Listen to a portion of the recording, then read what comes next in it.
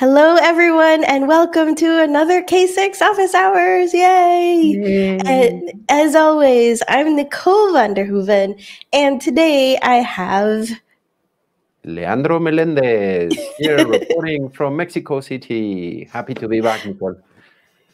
Yes, it's been a while. We kicked Paul off today. Supposedly he's on a break, but he's actually going to still be listening. I don't know, go figure. But we tried to give him a break at the very least. Leandro, would you like to go through any announcements? Where are you going to be? Okay, yeah. To start off, there's going to be this cool event in a couple of weeks called Nerdearla. Let me bring some info about it.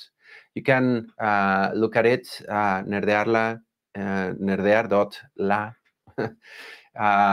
It's an IT in general, not only testing conference, where we have been invited.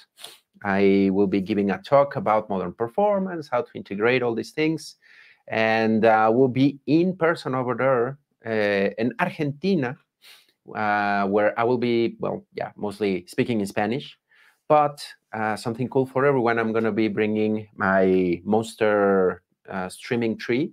So I'm going to, if everything goes well, I'm going to be running around the event, showing everyone how things are happening. Look, don't miss it. And if you can register, I think there's some virtual attendance that you can do. And Grafana is an adamantium sponsor. So we will have also lots of content from Grafana. The Latam amigos will be having a booth, and we will be doing some noise. And let's see what fun can we have over there. It's going to be really, really fun. That's awesome. Next time, maybe next year, I want to go. Oh, yeah, that will be awesome. Argentina, you will like it. Hola, Jose. ¿Cómo estás? Okay, so I think that's the only thing that's happening soon. I'm bummed that I can't be there, but I'm glad that you're going to be there, and that Grafana and K6 are going to have a presence there. So today we wanted to talk about workload modeling, because that's actually one of the things that I wish we got more questions about. I feel like we get a lot of questions about, like, how many thousands of users do you need, or how long do you need to run a test, but there are more things that you can do in workload modeling beyond those standard ones. Yeah. I mean, it's I would say out of the universe of performance, a sub-universe is just workloads, modeling, and trying to figure out what to test. Because in performance in general, what I see often is that everyone wants to try to bring down the system, slam it, capacity testing, and many times we don't need that. We have different situations. It's very contextual. What is the problem that you're trying to solve with your performance tests? And depending on that problem, the what are you going to model in your workload is going to be vastly different, even if it's the same system that you are testing. One situation can cause a problem, another situation can cause another. All of them are different workloads, and you can have the standard one, like, hey, I want to check how is my system going to do in a day in production. So it's a huge and interesting topic. Hola, Carlos. Charlie dice, te esperamos en Argentina, Nicole. Gracias. Quizás el próximo año. Constantinos also says, hi, everyone. Oh, we're growing like a Spanish-speaking community. This is really awesome.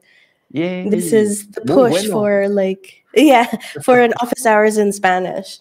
Sorry to interrupt, but yes, I think this is actually I don't think I've told you, but it's my favorite part of the load testing process.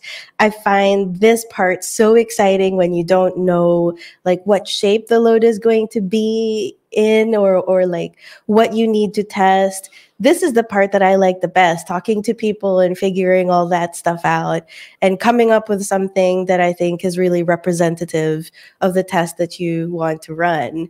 But I think I guess let's start with the usual things that people think about. Like when we think about test parameters, there's definitely the number of virtual users or threads, as they're sometimes called.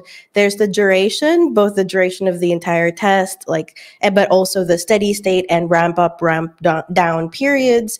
And then there's throughput, like the number of requests per second. Sometimes that's a requirement. So I think that those are the things that people think of when they're looking to ramp up a load test. But that might not be what you need. I mean, ramping up is only one type of load test, one type of way to test your system, right? I know, Leandro, you have this rant about the difference between performance and load testing. Yeah, I mean, there are so many mixes and difference. I mean, I already opened up with that point that you don't always need exactly the same performance test. In part, I kind of like it, and at the same time, I know frustrates me, and I frustrate people when they always ask me, like, what is the performance test that I have to do? Yeah. And the answer is always it depends. It's highly variable, as you very well say. Sometimes it's not just about the ramp up. Sometimes you just really want to slam the system, like throw a few hundreds or even thousands of users at once, no ramp up. Some others you need long wait times.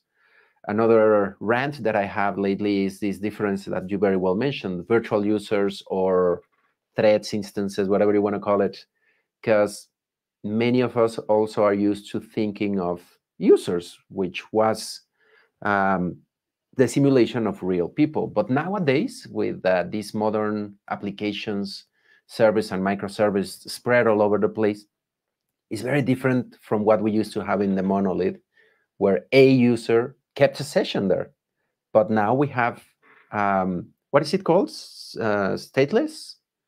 Yeah. Where it doesn't matter if you're talking to a server in, I don't know, Timbuktu. I don't know why the place came to mind, but and the next of your steps you're going to be doing in an AWS in Europe, and you could be spread all over the place, and you are not that single user anymore. You are. I like to give this example of if anyone has gone to the US Cheesecake Factory, this restaurant with a huge menu. When you go and do a multi-time meal, like first soup, then you get this, and to get to the dessert, you have to go through the previous steps. But nowadays, it's like a food court. You can just go to the burger place and get a burger, or go straight to the dessert and ask for it in another store. And it's very different, the type of loads and how would you simulate it. You don't have to go first to this, then to this. You can go straight to others, and that's how applications work nowadays. That also adds a lot of interesting types of tests that you can do performance and load-wise. Yeah, it's kind of like when Netflix reports their number of users that have watched a particular show. Like, I think the latest big one was the Squid Game, right? What we need to keep in mind, for example, is that for them, a viewer isn't necessarily one that watches the whole thing. I can't remember the exact number, but I think it's something like someone that watches a minute or something of a 45-minute episode, that is counted as a viewer. So if you're only talking in terms of viewers or users, you're missing a whole bunch of nuance between different types of users. A user that's constantly refreshing or is streaming it all throughout for an hour is going to have a different effect on the system than one who just like clicks in, watches a bit, and then leaves, right? So that's why it's a little bit ambiguous to just rely on users. The shape really matters as well. But Jose says here, load tests are just part of performance testing. Very well said. But yeah. My rants are taking effect over the world. I love it. Yeah, I agree with that. And I also think that sometimes maybe it's useful to also think of load testing as a way to approach performance testing, because there are different approaches for testing for performance. Load is one of them, but because if you start to think of it as a technique, then it's a technique that can be applied to other types of testing. Like, for example, scalability testing. Usually that's more put towards the reliability end of the spectrum rather than the performance side. But load tests can be used to see how scalable your application is, right? Because you need to know how your application behaves, if it can scale out or up or even down if you'd like. Yeah, those are So some of some the different tests, as you very well said. It just jumped at me, the scale down, like the ramp down. That's many are, as you said, obsessed with the ramp up. There are some others like, how long does it take for the container to be decommissioned? How before it was like, how long is the RAM still being used? Is it still being allocated? And some of these things are important, are part of this reaction, this response time, which is not always like, when do I get a response? But when there's a reaction, there's something that we're expecting. And the ramp down is very much and very important part of it for performance and for load. And I was also thinking that another type of performance test that isn't a load test could be like static testing. For example, one of the reasons that I've been looking into Kubernetes a lot as a tester is because I think the way that it is declarative and all of the configuration is held in a manifest file, I think that's so useful for a tester because you can look at a manifest file, and if you know what to look for, like, are there resource limits, which is not something that I did when I was first deploying, my first application on Kubernetes. That's not something I did. Now, as a tester, that is part of performance testing. Like, if I'm testing an application on Kubernetes, I'm going through the manifest files to see how it's set up, because maybe there are issues that I can find that are to do with performance that I would find without even running a script at all. Yeah, all this universe of performance tests that also may not fall into load, as you very well say, are I don't know how to call them, because it's not relevant only to load. You are checking Yeah. for the performance, response, and tuning. This, what you mentioned, it falls a little bit more under tuning, where you want to make sure you have the best configuration, the best mix, either for Kubernetes to come up as fast as possible, to be as efficient as possible, to be the commission. How are you gonna expand if you need, like horizontally, vertically? All those matters are critical that you can add up into your performance test stack, to call it in a way, and are critical. And it's not, again, as we keep throwing examples, it's not just push everything to its limits, because as well in the cloud, it's gonna be possible that you won't find out limits. You will, depending on how you configure it, you may just be increasing your cloud bill and not find any true limitations. But at the same time, that may be your attempt, the risk that you're seeing. Am I going to survive Black Friday, where even as I throw as many resources as I can to my solution, is it going to be enough? What else do I have to do? So at sometimes you still have to do this, and I apologize, I call them the BALT, big ass load tests, where those are humongous, and you have to still do them, not as much as we used to, but you still have to try to push the system at times when that is your concern. But nowadays, with the cloud continuous and that the changes, we're already in production, we already know the performance. There are some other performance tests that we need to do, as you mentioned, Nicole, the synthetics, as an example. We create a K6 script that is triggered, let's say from K6 Cloud every 30 minutes. We don't need to kick the system. 5 users, 10 users, run it for 10 seconds, 1 minute, and continuously know the performance of our system in production or pre-prod. If we don't want to trigger a PR or a check-in of code to trigger the script, just let it running. It keeps checking. Oh, something happened at 3 p.m. Oh, it's because, I don't know, Leandro checked in code and it messed up everything, and now the response times are all over the place. Some of these things are not, I mean, 5 users counts as a load test, but I call them the mini load test, right? Yeah, sometimes that's what you want though, right? But let's talk about what could happen if, let's say you have a test that and workload modeling maybe was skipped or someone didn't do it right and it is executed. What could happen in production if that's all that you go on and it's never addressed?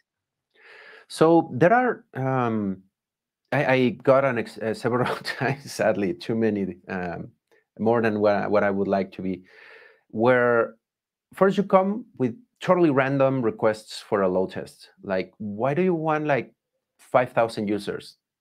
You know the answer is because it's a cool number, but they give you explanations and they don't have even like, what do you need think time or sleep time in between steps? Or no, they just want to slam the system, throw it out. And many organizations think that that's the utilization, the workload that they have. They only know, yeah, 5,000 users, that's what I have. Wait. Are those registered users on your system active users? Are them concurrent users that you usually have in there?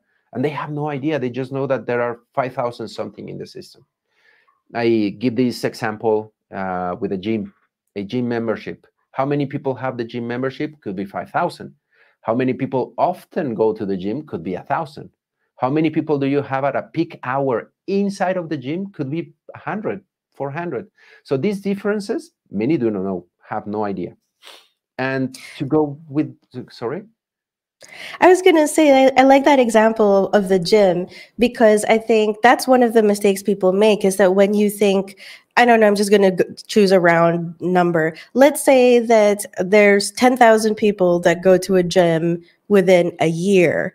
And if you were going to, or let's say 12,000 to make it a little bit better for calculation, and you could say, okay, well, that means it's 1,000 a month, right? So then you can split it up that way, and maybe you'll be tempted to run a test for like signups or something like that at a rate of with the number of users of 1,000 in a month, trying to get that, but that's not taking into account the shape of that load, that how it's distributed over the entire year.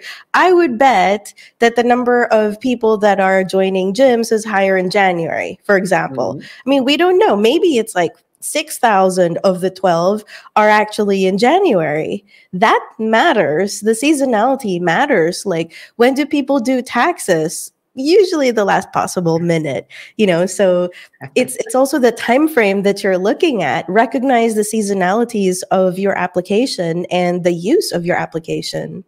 Yeah, that seasonality comes not only, as you very well said, you may have a number of 12,000 users on the gym per year, but maybe 6 of those happened in January only. And the same for tax season. You may say, yeah, we had like a million users during the year. Yeah, but 9.5 million were just on the tax deadline. And it would be really wrong to spread them all over a big test and do your math based on just that single item. I had several requests to do load tests simulating a day. And I'm like, why do you care about what happens at lunchtime in your system? Probably you care more what happens at 9 a.m. when you have the rush of all the employees logging in and the system starting to work. You got to be also like mindful of what you're trying to do and what type of activity you need to simulate. What is the risk from it? Is your risk moment at 9 a.m. when everyone comes and logs in? Or is it at 5 p.m. when even as everyone's leaving and closing, you have a small spike, but there are bad jobs happening at the same time? So lots of circumstances fall into how you may want to model this workload departing from what you're trying to accomplish with your load test, with your performance test. And I think, Nicole, that's why you say it's so interesting and so entertaining, because you have it's the human side, machine side, behavioral. Yeah. You become an economist, like trying to figuring out all these factors around your system, right? Jose said, but you'll be asked how many people can the gym hold per day while being comfortable, as how many requests can your system or endpoint take while being under 200 milliseconds? What's the SLA essentially? Yeah, it totally depends on what exactly you're measuring. Are you talking about how many people the gym can hold, or how many they can hold comfortably, or do you just care how many people swipe through, that check-in still, or whatever still it is, or is it how many people are taking showers? Like, which part is it actually? What percentage of people who go to the gym take showers afterwards? And does that change on the weekends versus, during the week? Those all are going to change the kind of test you run. So that's why it's so important to be clear on why you're testing. And to your question, Jose, that's a very good one. I remember some gyms where you had to go and do this class, right? Like the fight class or the Zumba class and all these things, which you have to do from beginning to end, and you have a limited space on those classrooms, right? And that reminds me a lot of the monolith days, where it's kind of easier, it's kind of more straightforward to say, yeah, I mean, elbow to elbow Zumba class, I need to spread my arms, is like 2 meter wide that I need, and it's kind of easier and straightforward to do the calculation. Is this like a Finnish sauna session where people will be packed elbow to elbow? Your numbers are going to be very different. And as you say, Nicole, if this gym is more like, let's say, for basketball players, well, height is going to be another thing that you have to think about. Or Dutch people. Exactly. And or if it's a gym in Japan for sumo wrestlers, you also will have to have a different set That matters. of matters that it's gonna change. And to go with the old monolith in a classroom to an open gym where each machine that you can do exercise on is like a microservice or a service. You can just go straight there, stress it, and your measurement will be not based on the users. It's like based on how many services do you have that can concurrently service users. And then it's interesting because your focus narrows a little bit, not from the whole gym, but okay, the bench press machine. It's only a buffy guy that can be doing bench presses there at a time. And I have that limitation for that service. They have to queue in line, or they may go to other, and you have to model from that. And that's where also some of this analysis comes very useful. What is the workload or throughput that machine gets? I don't care that much about the others. If I get this one well, I can do the same with each one of them and do a general analysis. And that's where I think like it gets difficult to say like this number of people. I know that is a question that we get often. Personally, when I give the answer, is like, yeah, you can still call it people, but it's more based on the machine. No, I need a number. Okay, here's your number, but it's probably and it's not useful. If you ask me, it's not that useful at 100% other than to give it to sales or projections or something like that. Arturo says, also, you might need to know which classes will be more demanded to find out bottlenecks. Yeah, different. It's kind of like classes could be like transactions, different user flows or different features. Yeah. I know one example that comes to mind is I was working for a gambling company. I was specifically working on a horse race, and all of the load that we have to prepare we have to simulate from different sources just because of this horse race. And the funny thing is that there was another product that is not related. There's like a real life horse race, but also there was this product that was like a simulated horse race. They're like 3D animated, and you would think that because there is a real horse race that maybe demand for it would go down. It didn't. It went up because people were out and they're having a beer at the pub with their mates, and like they maybe didn't really know whether they were real horses or not that they were betting on. This is what I love about workload modeling. It matters what people are doing psychologically, and it usually doesn't make sense. Like, why would load for that increase? Why would you have to prepare for that? It's not an obvious thing, right? But it really just depends on the situation. That's where I was saying it goes a little bit into the field of behavioral economics, where Yes. you have to take into account all these human being reactions into your load test. There's another one that I like to include at times, that when we have good monitoring or good statistics of what are the workloads that the system generally will get, we get this, I call it rage clicking. Like we always have experiences like at the first click, the system didn't react. Yeah. There's even a meme that said like, congratulations, after you gave 1,000 clicks, the finally system react. And it's, we'll do it. It's like, oh, come on. And we are not thinking like those extra clicks are gonna send more requests, more messages, and hopefully we prepare the system to not receive them again. But most of the time they happily get more requests, and they get queued up, and the things may get worse. More people will jump in, and as more people are in, most of them are also angry, rage clicking the thing, let's say trying to buy a ticket. That's why you get some of those, because like, whoa, whatever you do, don't click again on this, let the spinning wheel, it's going to take its time. And some of those fixes are not only in the IT area, how you have to measure for them, but it's like leave a long sleep time on your script, on your workload, how are you are scripting it, because there's going to be that spinning wheel that tells them, don't do anything, please don't close the window, that stay Yeah. here. It's so entertaining. It's really fun, I have to say. Yeah, or like the refreshing thing, like maybe at the end of the month or something when people are expecting their pay, then a lot of people are logging into banking apps, just refreshing and just waiting for that pay to hit their bank accounts, right? I know that happens with betting as well. Right after a race, the amount of traffic kicks up after, well, just before the race ends and then after, because people are like, did I win? Did I win? Did I win?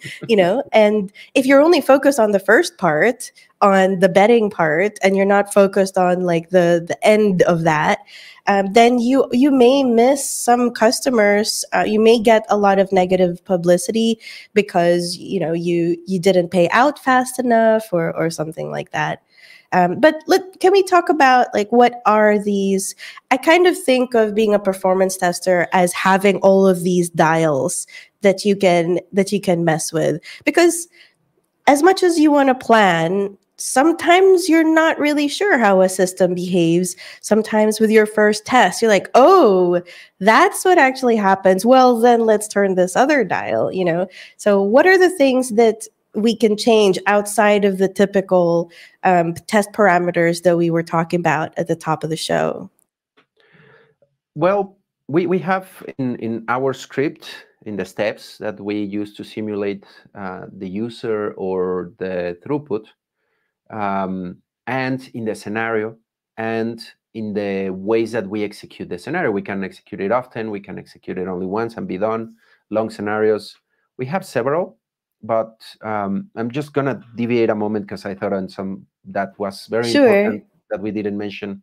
If you don't model well your load test, and you tell the company, hey, you are going to need the servers this side, these many containers, or this, if you pushed the test wrongly too far, you may be asking to buy resources, spend too much for what you really need. There's the Like other risk. false negatives. Yeah, you It's can go like, too far and have unused hardware resources. Like yeah. I bought like 1 billion gigs of RAM, and I'm only using 8. You it's also like an opportunity cost, or you're wasting money. You have to have a very good tuning. You can fall short, you can shoot for the stars, and you shouldn't, at least on load tests.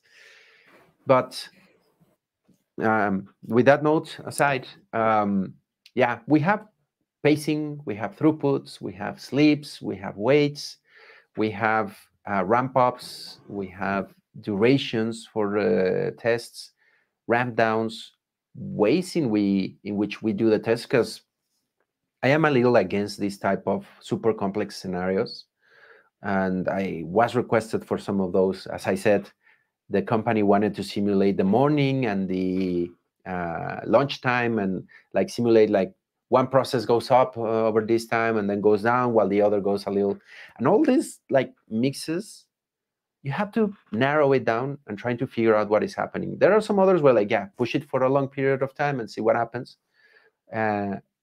That's called the endurance tests. Well, one of those other factors is the duration of the test. You can known tests that can go for days, and I think my record is 4 days long load test to see how resources would be consumed or refreshed.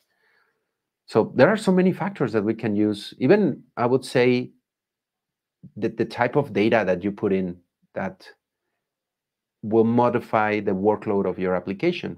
If you are triggering a process that, as you were saying, yeah, just give me the video feed of the horses. Okay, that's one type of workload. You ask the same one, but instead of the video feed, give me the simulation of the horse, like the animation or something that is heavier for your system. That's a heavier workload. So could be even the same process, or even like uploading a document, sending an email. Could be a hello email, I'm good, or War and Peace in an email, which I have seen people sending those type of things. There are so many factors that you can put inside of an automation for performance tests that gets could be madness, but it's so entertaining. I don't know. Yeah, I know you mentioned like think time and pacing as well. That's so I really like to talk about that because I think it's so overlooked. I think sometimes people don't put think time at all, which is good if you're trying to get up the throughput and the load that you're trying to simulate is something with like massive load, right? But the problem with the think time is that if you don't have it, then you could run the risk of the load generator itself being a bottleneck because Yeah. it's like trying to keep up with that constant pace. And if the utilization, the resource utilization, meaning like CPU and memory are too high, then it could actually invalidate the results of your test because if there's a bottleneck even from the load generator, then what's the point in using that bottlenecked load generator to test your system?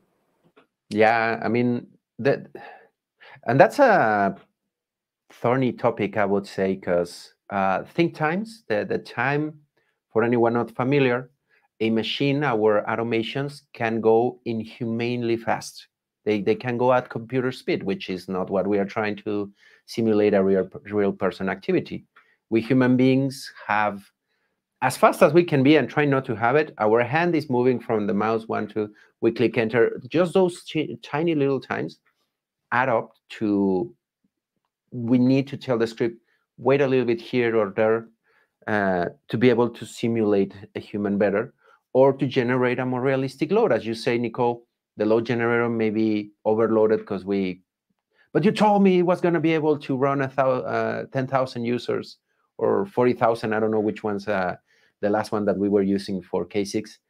Yeah, but that's also relative. If you are putting each one of these 1,000 users to, I don't know, as you were saying, download Squid Games in 4K in Netflix, maybe you won't be able to handle that much. So there are so many factors that you have to take into account when you are designing this workload. With pacing, that's another one that is, I would say, not well understood, because I remember I had to explain several times, like, hey, you have this block of time that you want to generate load. How many times do you need this to be repeated? Okay. How long each one of those need to take? Okay. Get some time in between them so that you can fill up the space. And it's crazy how it falls almost into math. And you have to take into account, okay, each one of the steps, I'm going to go back on the gym. Each one, you have to rest time in between repetitions. You are in the gym like, yeah, 1, 2, okay. Wait, da, da, da, da, da. Okay, again, 1, 2. But sometimes you get tired, the weight is too heavy, you do that slower, and probably your wait time in between has to decrease. You have to take all that into account. What happens when 10 guys are in the gym waiting for the weights to be released to use, and you have to wait for that? I'm talking about longer response time in your applications when you have concurrency. You have to take that into account or get some help into automatically decrease. K6 has some great options and functions for this. But remember, before I had to do all those calculations and try to run mock-up tests or shake-up tests that would simulate this increased load so that I can have my times, sleep or wait times and pacing times to get a correct workload just for that process when we had like 10, 5, I don't know. So it was super entertaining. And I don't know. I know, Leandro, you know my mentor, Steen Schepers, right? Mm-hmm. I think you've spoken with him. Yeah. Yeah, so I remember that when I was first getting into load testing, he was the one that taught me how to do it. And I remember looking through the results of a test that I had run in Load Runner, actually. And I couldn't figure it out because the response time was like so spiky. It would go up to like 5 seconds and then it would go to almost nothing. And then it was so regular. Like it was in several interval. It seemed like it was too regular and I couldn't figure out what was happening in the system. There were no batch jobs. I was like, why is this happening? And he's like, can I see your script? And he looked. I had a think time there for exactly the amount of time between the peaks. It was like, I don't know exactly, but it was like I had a 5-second think time. And he said, so what you're doing is, because you didn't have a dynamic think time, there's like all of these 1,000 users are going and then stopping. And then 1, 2, 3, 4, They're 5, having go. spike You tests. know, Suddenly all yes, them are clicking on it. exactly. It wasn't And the system at all. It was me. It was my flawed script. and that's another one that we have to be careful when we are putting this type of workload or think time, sleep time inside of our scripts. We need to kind of randomize it on top of everything that we are trying to figure out. Okay, I want to do more or less 1,000 hits per hour in this. I don't know how many users, but this is more or less what I have to do. So here's this factor that you need to randomize a little bit. Otherwise, it will happen what you're saying, Nicole. And on performance testing, based on experience, it beat me as well. I had that issue several times that I'm like, why is this? I have a ramp up, I have everything.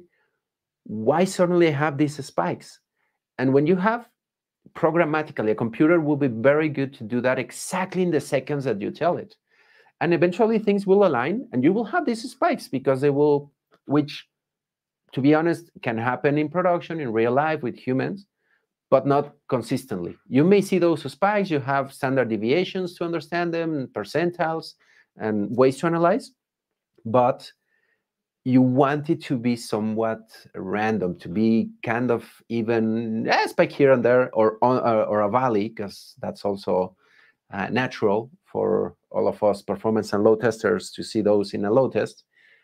But it's part of the sleep and wait time. It has to be randomized because we humans are not machines, and I will do that exactly on 2 seconds all the time. And even if we try, we cannot. And Yeah. we have to strive for that, and makes things more interesting modeling, right? Yeah.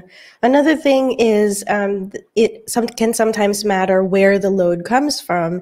We might want to assume for simplicity that it's all coming from a web app, but what if some of those customers are actually calling in and lodging some applications over the phone? It's a different kind of traffic. It may be going to the same place. It may not be. Maybe there's some other internal system.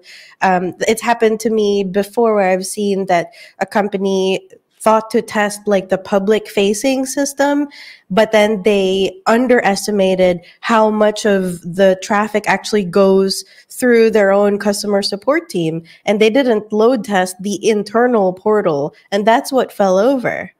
That's important too. If you're trying, if that is something that your application or your system does, then it is important to talk to stakeholders. I always just talk to customer support now because like, I feel like people don't give them enough credit. They know so much stuff, and a lot of headache can be resolved by just going to them in the first place. This is also So based on some experiences, I think it's super important that you have some sort of observability, event tracing, or at least count of events on your system when you're in production. When you are about to launch into production, well, it's just like Hail Mary. Hopefully, I got the numbers right. You have no idea. You don't know what is going to happen if the mobile device is going to ping you 10 times more than the web one. Or you just made me think of an experience I had where the caching of everything in the system was set up to be at specific intervals. And it drove us nuts because when that caching expired, suddenly the system will get slow forever. We were like, what is happening? And it's something that it's a workload that had to be modeled or thought of, and digging and understanding what is happening with this. Why is this getting so slow? Or on the other side, when you were saying we have a mobile application and a web application, but the web application was in Angular, and it was configured to load everything so that the users could work on them offline and would be less pings. In all, the attempt was good. They were trying to improve the performance. But that first slam that you had every morning when the users would log in and bring everything to your Angular application, and not only that, they had like so many widgets in the homepage, and all of them were pulling so much that the system was going down, and they were like, we need a spike test. We cannot get all the users. We were like, but your user seems to be doing fine. I see the traffic, and it's only at 9 a.m. that you have a incredible spike that it was at times bringing down the system. And you're like, those things, if we wouldn't have gone, and it's not all scripting, it's not everything, just open your networking developer tools on your browser networking and see what is happening. We saw like, hey, why is it getting like a 5 megabit download from the initial load? Oh, it's the data for the user. Oh, okay. And on top of that, you're querying it. It's going to the database.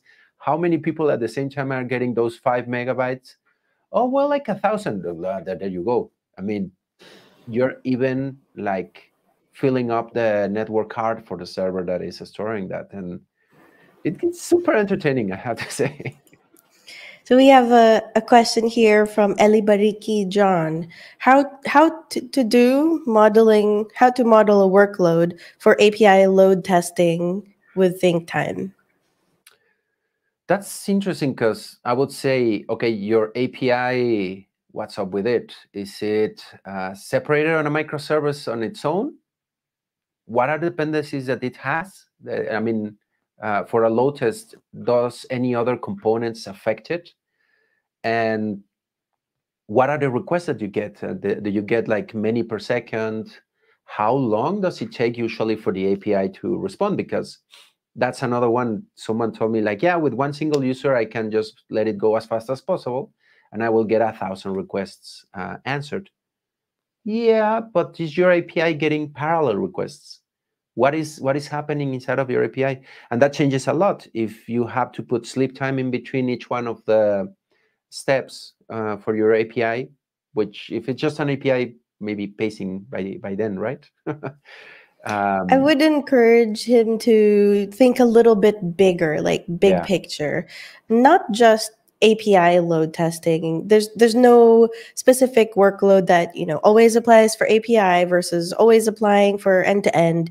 It really matters what kind of application you're testing and why. So maybe start with a why. Is there a production incident that you're trying to replicate? Well, in that case, it's a matter of getting those historical metrics from previous incidents and seeing what exactly went wrong and what did the transactions look like at the time that brought it out. Then you need to model your test to specifically simulate that situation, right? But if it's like a completely new feature, a new application, you have no historical metrics, where do you start? Maybe look at other applications that are similar. If not, like maybe a feature is new, but maybe there's another feature that's similar enough, like maybe they touch the same components or something like that.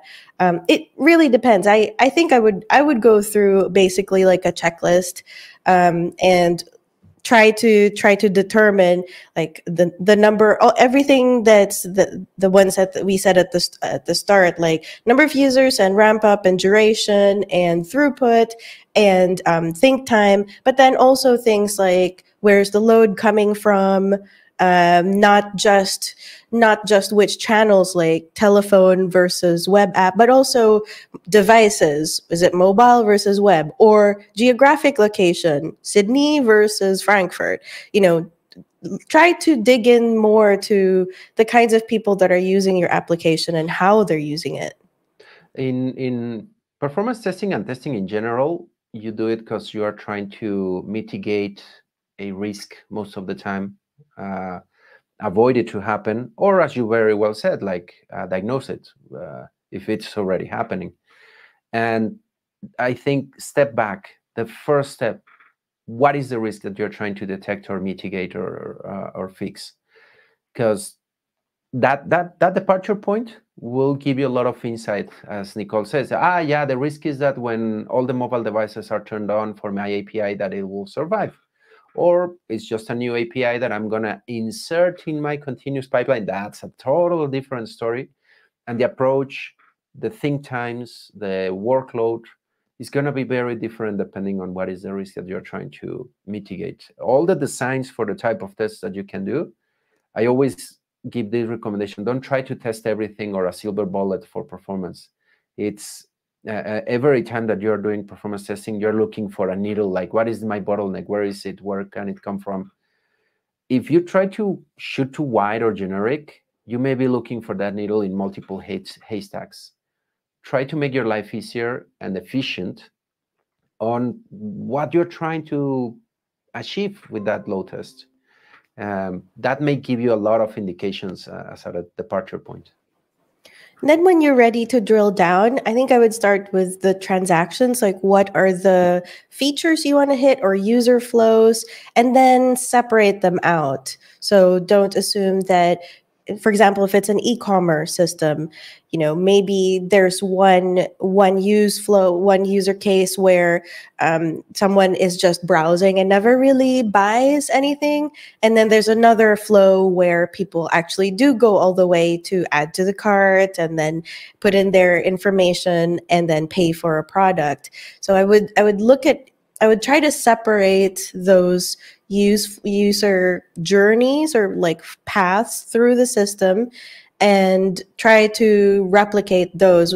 And I think what you said, Leandro, about it being risk based, I think that's very good advice too, because you know, if you're testing something that has legal ramifications, maybe you should be more thorough and conservative. But if it's not a legal requirement and it's, you know, something that doesn't have as much of an impact as that, then maybe you can afford to take fewer of those use flows. 'Cause in the end, you probably won't have time to do everything, and maybe you shouldn't even try for that. But it should definitely depend on your situation. Your needs, yeah. Yeah. Highly context sensitive.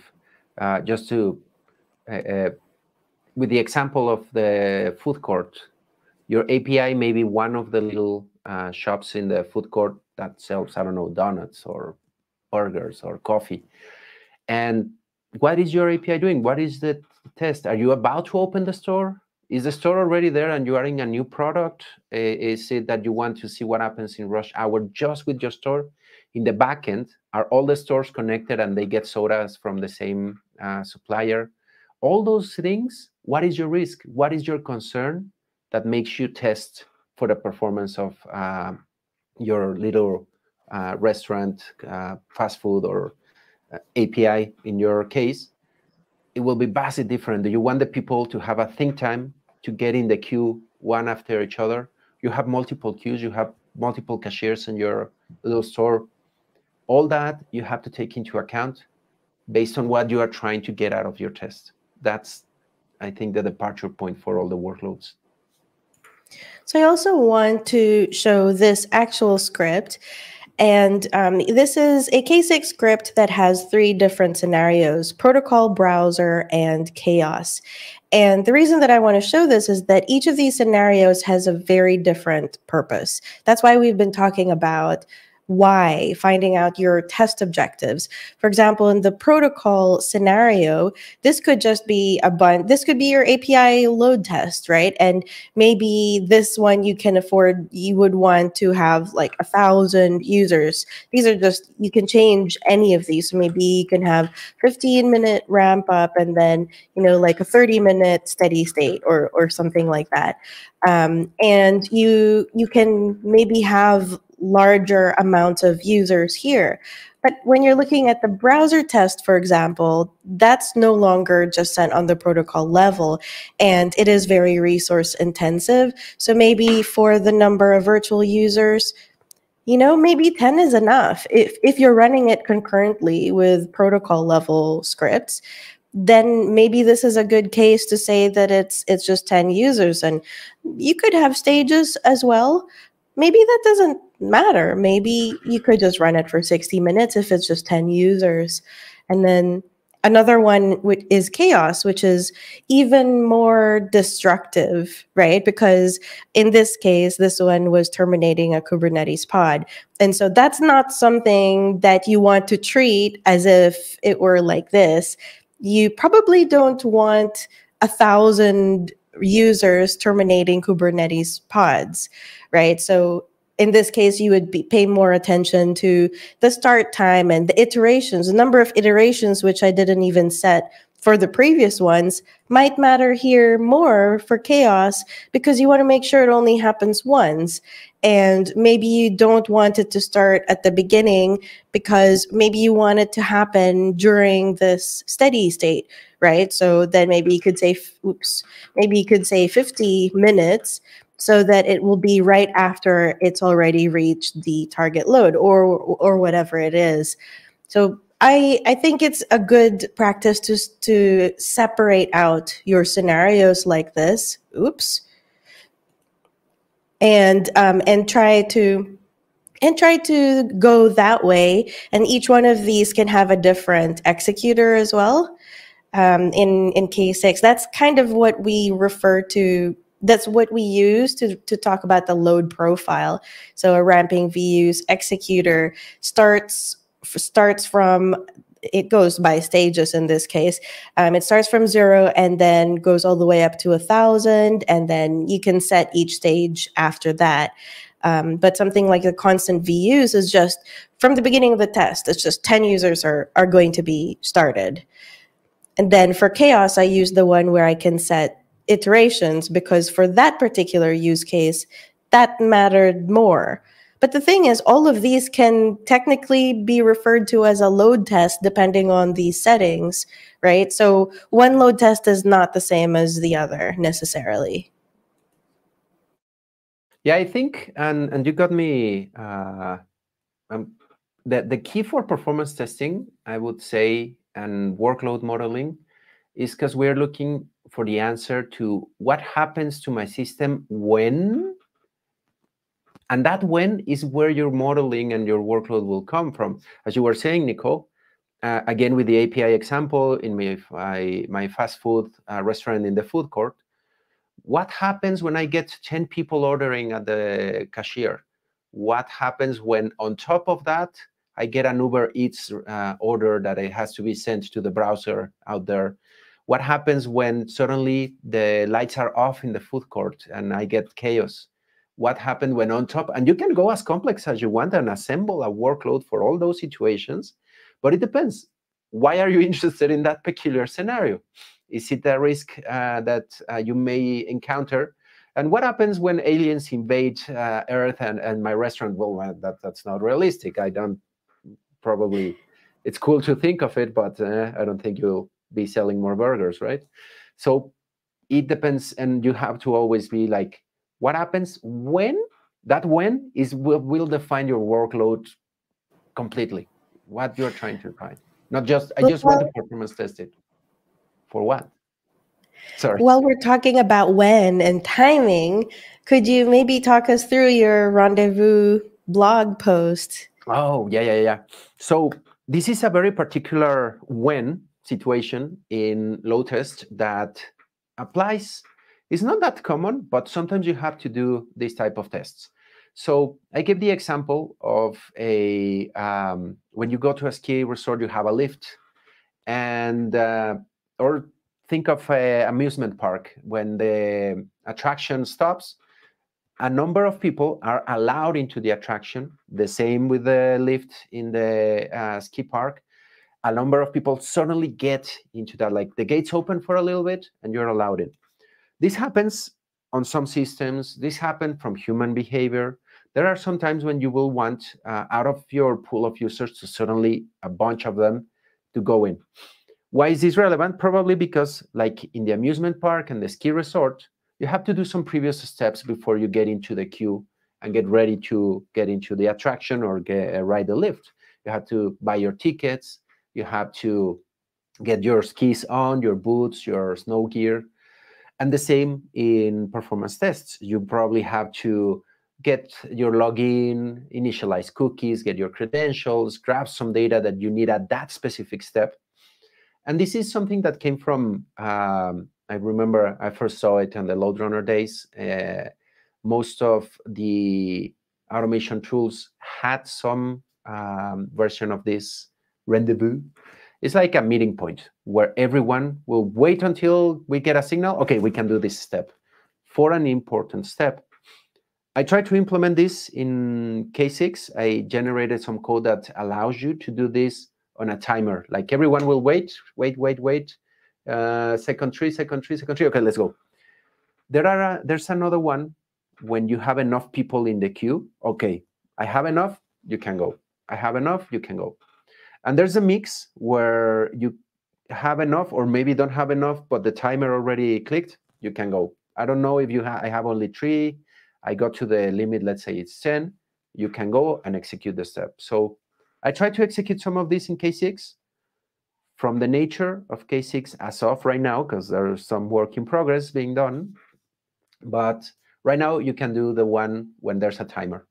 At this moment, okay, all of you guys can keep moving. Again, timer, all of you guys can keep moving. And you'll close the gate for that period of time.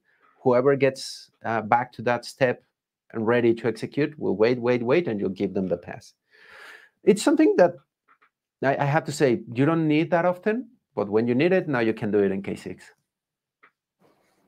That when I read that, I thought that this is exactly what we did for that betting company that I was talking about, where we were simulating one big game day where there were many different smaller races, and each race is like 2 minutes. So timing is everything, because when that race starts, no one can place bets, or they shouldn't be able to place bets anymore, because it's like you already have information from the race actually beginning.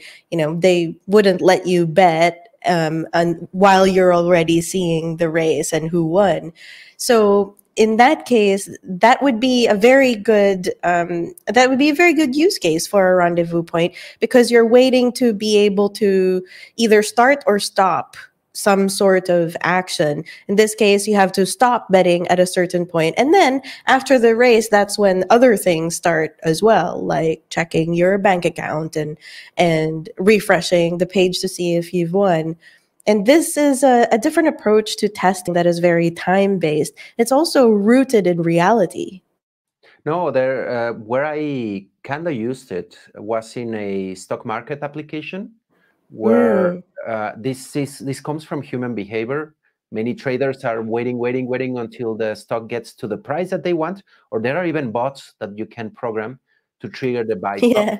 or the sell process, depending on what you're doing. Because when it gets too high, they also like trigger it to sell. And from our practical purposes of workload modeling, you don't trigger it when it gets to a price. You just want to simulate, you don't care about the price. You just want to simulate that many people are wanting to buy it when that happens, everyone goes bananas and wants to buy it, right? So yeah, there are practical applications for that. And what I just heard is that you're using your load testing know-how to write bots that corner the market. Yeah, we can talk about that, but yeah, basic scripts are useful to check on stock market prices. I want to know that. Yeah, or get views on YouTube, maybe. Oh, yeah, I've seen people doing that, pulling that off, or voting, or yeah, you can go very ethically questionable with Yeah, scripts. Jose says ticketing as well. Yeah, I did one where it was this company that handles events like concerts, and sometimes it would be like, I don't know, a movie screening or like these things that are timed, and they go on sale at a specific time. And if you're a super groupie, then you will be like there refreshing the page until a certain point. And that's a good application for rendezvous points too, right? Yeah, no, I won't deny. Thank you, Load Runner. That's how I got to go to Comic Con, the only time that I was able to. And then, yeah, there are some timed applications. That's the only way that you can get that reliably without going to secondary markets. But there are all Yeah. sorts of examples that you can go to. It's amazing. Okay. Well, I think we're out of time, Leandro, but thank you for coming and talking about this. You and I can always talk about It's anything. always a blast. We can keep going forever. Yeah, many We can times keep it's going like, oh so my God, long. I'm I already invited hungry, you to Nicole. join. Okay. All right. Well, thank you everybody for hanging out with us on a Friday as well. Have a good weekend, I guess. Happy testing, and we'll see you next week. Adios, everyone. Bye.